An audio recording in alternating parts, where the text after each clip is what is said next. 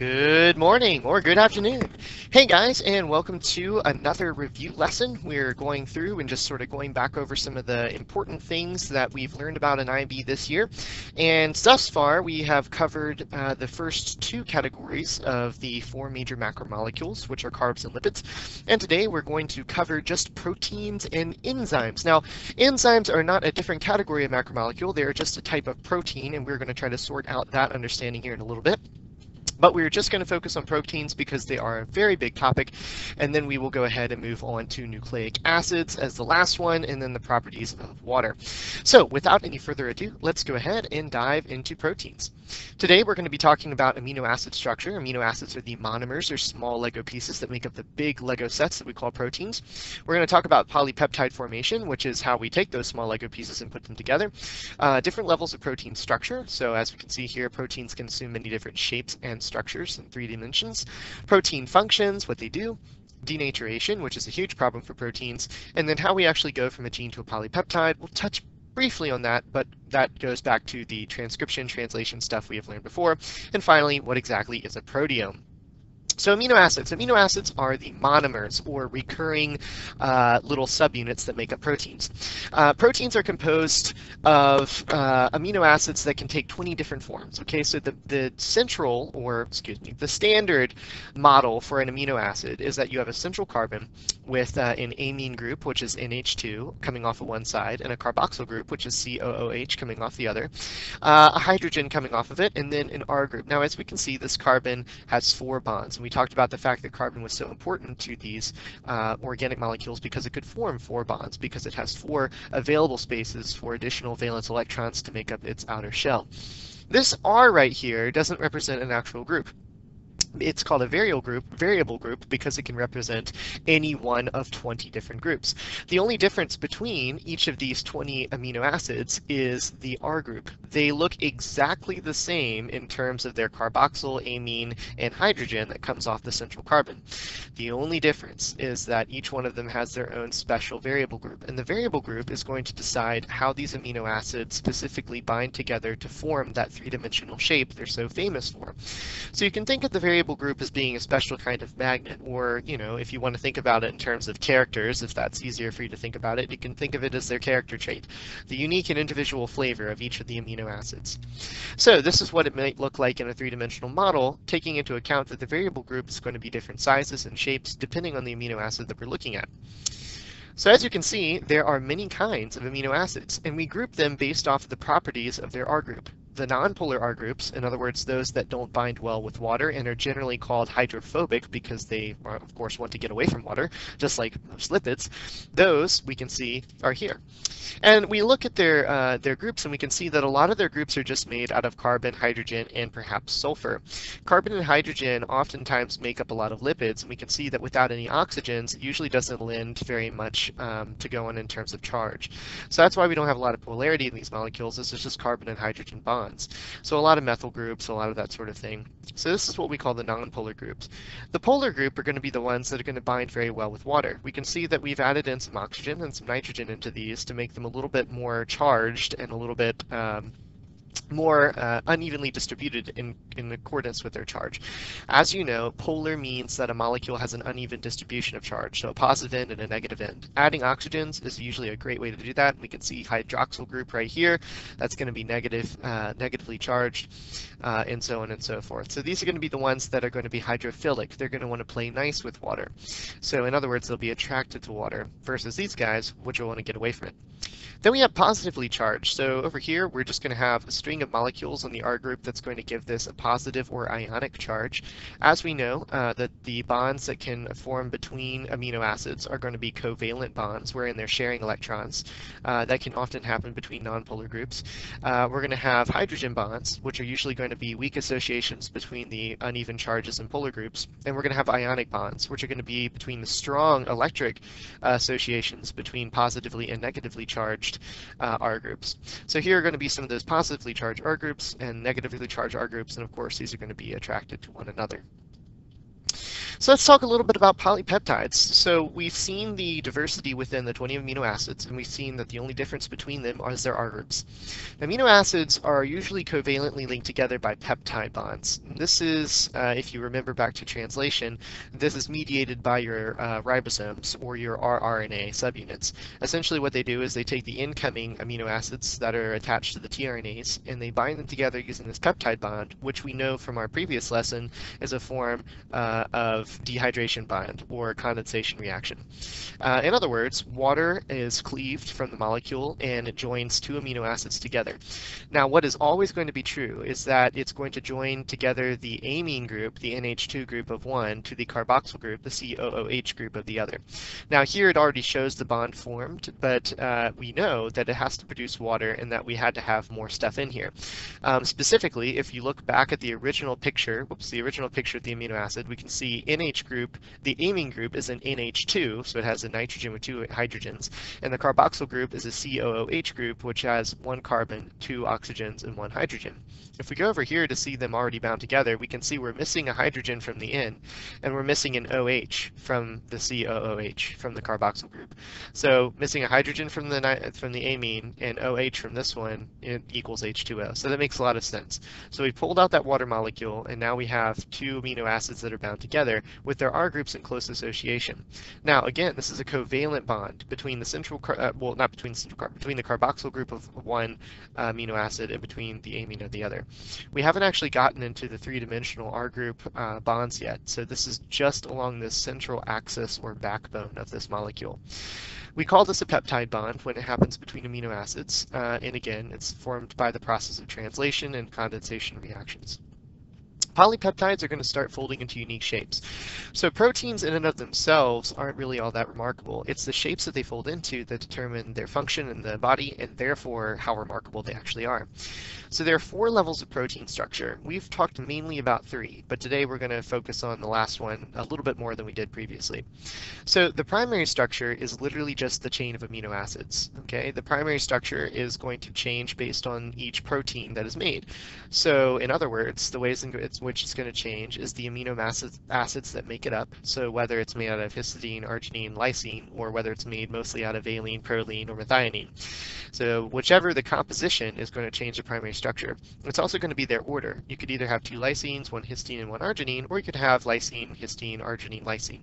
Okay, so the order and composition of the amino acids that make up the polypeptide are going to determine its primary structure. Again, though, they're just a string of covalently bonded amino acids, and there's no actual folding or shape taking place. Secondary structures are going to happen when we end up getting bonds between not the R groups of these, but between the other groups. So the groups that are coming off of this, so the H's and the O's and the H's that are coming off of this central carbon and this amine group and this hydroxyl group. Those are going to start to form bonds with other parts of the long chain. And those bonds are going to fold these guys into a secondary shape. The secondary shape can be a beta sheet, as we see on this picture right here, or it can be an alpha helix, as we see in the initial illustration and in this one right here. So that's what we call a secondary structure when we get that secondary bonding.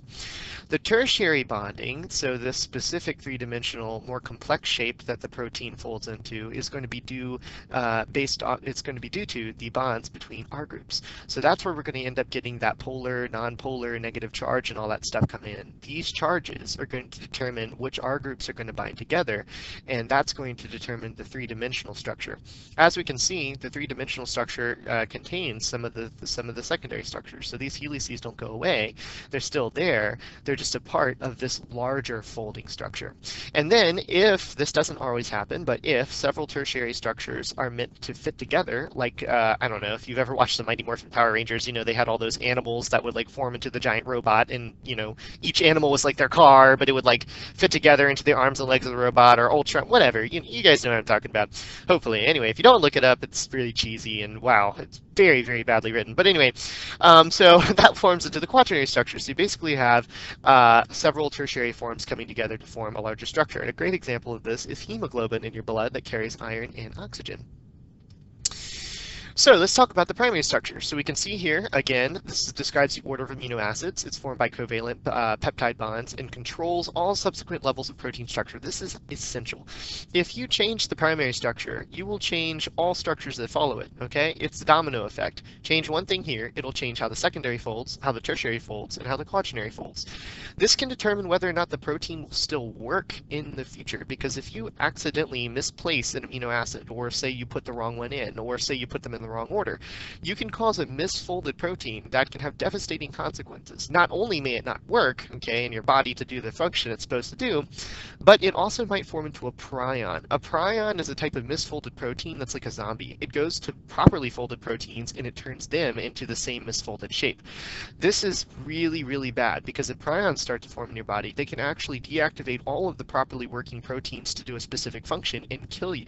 This is actually the root of mad cow disease, which is a prion-based disease, wherein prions start to accumulate mass clumps within the brain that shut down the cow's neural system. Prions are also potentially responsible for certain cases of Alzheimer's in humans. Let's continue. So this is the primary structure. Now that you're very concerned about getting a primary disease, prion disease, this is the primary structure. Secondary structure is going to be where we start to have the chain folding into repeating arrangements, and this is because it's stabilizing hydrogen bonds between non-adjacent amino acids. Okay, so in other words, it's going to be those other groups besides the R groups that are going to be bonding between amino acids and are going to form into these repeating structures. Alpha helices and beta pleated sheets are going to be the two most common structures that you're going to see within a protein. Usually, a tertiary form will contain both alpha helices and beta pleated sheets, as we should see soon. Tertiary structure is going to be when this chain folds into the three-dimensional shape. It's formed between interactions between variable or R groups. Okay, the three different kinds of, well, actually, I add something here. Different kinds of bonds that can happen between R groups are ionic bonds, again, between positively and negatively charged groups. Hydrogen bonds between those weak charges and polar groups, covalent bonds. But you can also have something called a disulfide bridge. This is between two amino acids that have sulfur in their R groups, and this allows for them to have a special kind of bond that we call a disulfide bridge. Do you really need to know the great details of disulfide bridges? No. Just know that it's an additional way in which that three-dimensional structure can be formed. So the affinity or repulsion between these different side groups, so in other words, whether they're attracted to each other or repulsed from each other, is going to help to determine the final fold of this protein. There are two major types of proteins that can fold out of these secondary forms into tertiary forms. One is fibrous. This usually has a structural role and is insoluble in water. This is part of the component that will make up the cytoskeleton of your cell that helps to determine the shape of your cell as well as to reinforce it from damage. Globular proteins are often going to have a functional role in that they are usually traveling around the cell and performing various tasks of maintenance. So you can think about it this way. Fibrous proteins are like the standing beam within a house. They don't move, they just keep it up and they keep it stable. Globular proteins are going to be the people that move all over the house, fixing it up, repairing it, or building it. Okay, so globular proteins are going to be the ones that go out there and do the work. Fibrous proteins are going to hold up the house. Quaternary structure. So once you have a couple of tertiary structures, sometimes they can fold together and basically like attach together into a larger quaternary structure. Quaternary structures, again, are not always going to be the final product, okay? So again, not all are going to form into it. But it can be really, really useful, especially for certain protein configurations that require proteins to carry nonpolar or hydrophobic substances inside. So they basically form a container around a hydrophobic substance or something like that is a really good thing for quaternary structures. So here we can see the different levels in 3 dimensions and more of a sort of visibly rotating manner. These actually represent different kinds of models. Okay, so here we can see the order of amino acid sequence, and this looks like a total mess. And you're like, what the heck? Well, yeah, when you consider all those different groups that are coming off, it's not going to look like just a straight chain. In actuality, it's going to look like a massive spaghetti. But if you were to stretch it out and look at it, you would see each one of these is an amino acid with a specific R group coming off of it. Here's the secondary structure, which is you can see all the alpha helices and beta pleated sheets. Wow, that's a lot of alpha helices in there, and I don't see a lot of beta pleated sheets, but I'm sure they're in there. This 3-dimensional structure is actually taking more of a globular structural role. They're no longer showing you the intricate details of the helices or the pleated sheets. They're just showing the basic 3-dimensional structure of the protein based off of its folding. And the same is true of this quaternary one. It's just multiple of these put together.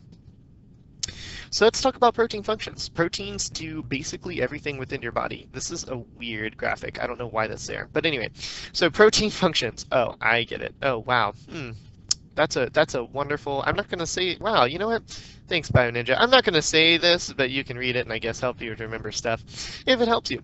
So proteins are involved in structure. So those are going to be those fibrous proteins, and hormones. So they're going to be involved in cell signaling and communication, making sure that your cells know when or when not to transcribe or cut on and off certain genes. Immunity is going to have to do with fighting off different infections, pathogenic infections, whether viral or bacterial, excuse me. Transport, so they're going to be involved, you guys remember all the transporter proteins that are within our cell membranes that transport stuff from one place to the next. Sensation, so they're going to be involved in your nerves and all the various different senses that are involved in, smelling stuff and tasting stuff. Movement, of course, most of your muscles are made out of actin and myosin, which act together in order to contract or expand, which allows for your movement in conjunction with your skeletal system. And then, of course, enzymes, which are going to do most of the metabolic work in your body, such as breaking down sugars in order to help the formation of ATP. What's denaturation? Denaturation to proteins is like the big bad guy. This is the thing that they all fear. Denaturation is when the protein structure is going to be dissolved. In other words, the correct folded shape of the protein is going to become unfolded, and therefore it loses whatever function that it originally had, its biological activity. Now, this can happen when the protein is denatured, so when it experiences a great deal of heat, when it experiences a high pH, when it experiences all these things, it can actually unfold the protein because it will help to break down the bonds that exist between those variable or R groups. Now, denatured proteins can be rescued, they can be saved. There are things called heat shock proteins that can come down and bind onto the denatured protein and either envelop it or lead it to an area where it's able to sort of balance itself out and refold. Sometimes, though, denatured proteins are completely destroyed and they have to be broken down completely into their component parts before they can be rebuilt as new proteins that can actually perform their function. So here we go. Temperature and pH are going to be the two big ones they're going to call here. Amino acids are zwitterions with negative and positively charged reagents. This is a crazy term that you do not need to know. All you need to know is that many amino acids are going to be polar. And so here we see both groups are pronated. We have this one with a neutral charge, and this one's are depronated with a negative charge. Basically, all this is telling you is that when they go into an acidic environment, they're going to maybe pick up hydrogens. If they go into a neutral, oh my god, alkaline environment, they might lose hydrogens. This is going to affect their charges, and therefore it's going to affect their binding affinities. In other words, how well they bind to their neighbors. Okay, so how do you actually get a polypeptide? Well, as we know through transcription and translation, we take a gene that's within DNA. We're going to go ahead and make an mRNA copy of that, and that mRNA copy goes out into the cytoplasm where it interacts with our RNA, otherwise known as the ribosome. And the ribosome is going to go ahead and facilitate these peptide bonds between amino acids. tRNAs will bring the amino acids to the actual binding site and will lock onto the mRNA to ensure that the correct order of amino acids is observed as the ribosome goes ahead and puts them together. Alternative splicing of one mRNA can produce various different proteins and variants on proteins. In fact, if we're really talking about this, an allele, which as we know is a different form of a gene, really just makes a slightly different variant of the protein that still works, or maybe doesn't, but the change, the actual physical difference in the protein is because it changes that protein's primary structure, which is what I'm going to go back to. And when I said before, the primary structure of the protein is going to change everything that comes after it. Okay, and then every organism has a proteome. So just like every organism has a genome, the complete collection of the DNA of that organism, every organism also has a proteome. So that's the complete number of proteins or types of proteins that that organism can make. As you can imagine, a proteome is huge, and we can actually work backwards in proteomes to distinguish genes and genomes that create those proteins. But the proteome might be significantly larger than the available number of genes. Because of that alternative splicing, we can take one mRNA and potentially build several different forms of a protein. So the number of genes that your genome can, or your number of proteins your genome can make, is vastly larger than your total gene library, which is pretty cool to think about. Anyway, the human proteome roughly consists of about 100,000 proteins, which is incredible. Okay, so that's basically everything. Now, I do want to go ahead and dive into the next little topic here while we're looking at it. So that was proteins, but now I want to go ahead and dive quickly into enzymes. And I promise you, I am going to do this as quickly as possible in order to take the best advantage of your time. We're about 20 minutes in right now, so hopefully I can finish this up pretty quickly. I don't want this to take too much time. So enzymes. Enzymes are a type of protein. Specifically, they're the globular proteins, the one that actually go out there and do jobs. They're called a biological catalyst. A catalyst is something that raises the rate or the amount, reduces the amount of time that a reaction takes to occur. Okay, so you have probably millions of chemical reactions occurring in your body. Enzymes are going to be helping those reactions along. The molecules that enzymes actually interact with, so the things that they break down or build up, are going to be called substrates. So no matter what it was, whether it was a lipid, a carbohydrate, whatever, it's called a substrate the moment it interacts with the enzyme. The enzyme can either put that substrate together with other substrates to make a larger molecule, such as we see when we see those condensation reactions form large macromolecules out of small monomers, or they can take a large macromolecule and break them down into their monomers, for example, in a different kind of reaction that we'll talk about in a bit. So the substrate comes down and binds them to the enzyme using something called the enzyme's active site. The active site is going to be roughly shaped sometimes according to the substrate, although as we're going to find out here in a little bit, most enzymes actually have an active site that isn't specifically shaped to their substrate, but then as the substrate binds onto it, conforms to the shape of the substrate in order to have a tighter fit. Regardless, the substrate binds onto the enzyme's active site, forming an enzyme-substrate complex. The enzyme does its work as a catalyst, and then the products are created, either built up by small components or, as we can see in this case, broken down from a larger component. Catalysis is the process by which we take a large thing and break it down using an enzyme into a bunch of smaller things. So enzymes catalyze chemical reactions by lowering the activation necessary. So activation energy is the amount of energy necessary for a reaction to occur. If that activation energy is too high, we're not going to end up getting a reaction occurring, and we're not going to be able to actually get products out of our reactants. If that activation energy is low, we're going to be able to get a lot more products out of our reactants or substrates.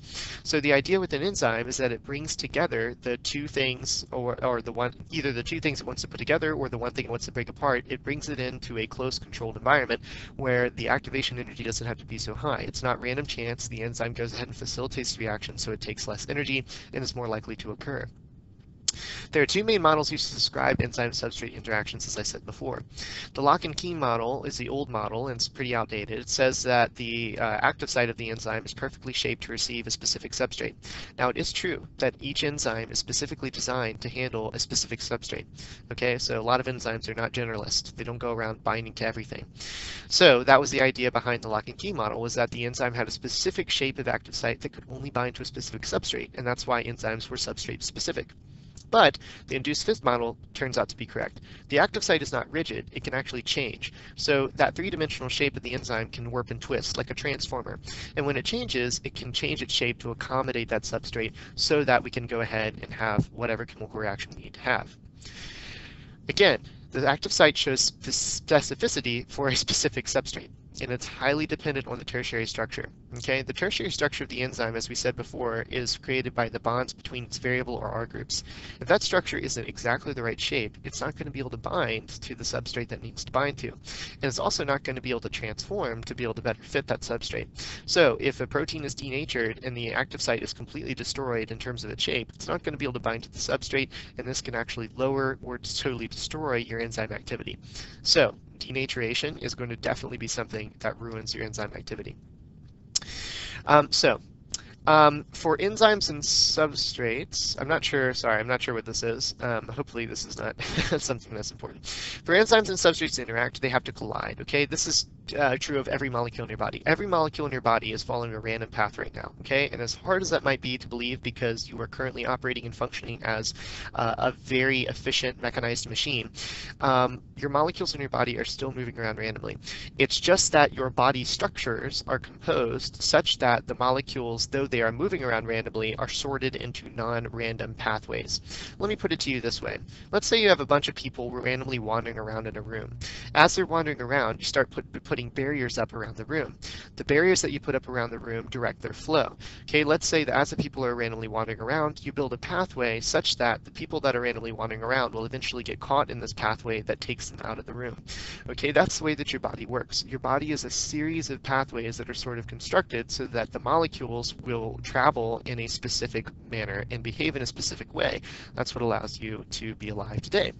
So the rate of your enzyme activity can be improved by increasing the frequency of that enzyme's random collisions. Sorry, I was doing my fingers there. Random collisions through those specific pathways with these substrate molecules. Okay, now there's several ways that we can actually increase enzyme activity in this regard. If we increase the thermal energy, we can actually increase the kinetic energy. So in other words, if we turn up the heat, we can actually make the molecules move faster, the substrates move faster, and make them more likely to bump into the enzyme. Now at a certain rate though, I mean this might be good up to a certain point, but at a certain point, different enzymes will denature based on whether or not they're meant to operate in that kind of heat. Okay, so we can include enzyme rate this way, or we could destroy it. All right, so we can also do various other things, right? So here it says denaturing, you know, and all that sort of stuff can react, and we've already talked about that. Now, enzymes are not consumed by reactions, okay? So they can be reused over and over. This is really important so that we only need a certain number of enzymes that we actually need to perform reactions. The body doesn't need to keep producing more and more enzymes. That would be a highly that would cost a whole lot of energy. Now, the other thing I want to say is that certain enzymes are specifically designed to operate in certain temperatures of pH. So whereas one enzyme might denature in a pH of 2, another enzyme might thrive. Okay, so it really depends on whether the enzymes are in your stomach acid or if they're operating in your bloodstream, which both have very different pHs. The other important thing to recognize is that the amount of substrate can affect it. Okay, now before I get ahead of myself, and just to make sure I stay on track, I'm going to follow the PowerPoint. So low temperatures might have insufficient thermal reaction for enough of those particles to interact with the enzyme. An optimal peak temperature will exist for every enzyme. If you go beyond that, you could denature the enzyme and cause severe reactions. If you go less than that, you could also denature the enzyme, or you could just lower the movement of the molecule so much that they just don't interact with the enzyme at all.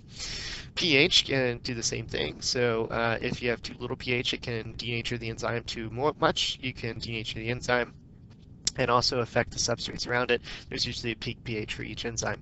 And then substrate concentration, okay, so the amount of substrate matters. This really makes sense because if you think about enzymes as being like, I don't know, factory workers that take a substance and they turn it into a product, the more substance you have, the more product you have. So the more substrate, typically the more reactions. Of course, this is dependent on the number of enzymes that you have, because enzymes can usually only handle one substrate at a time.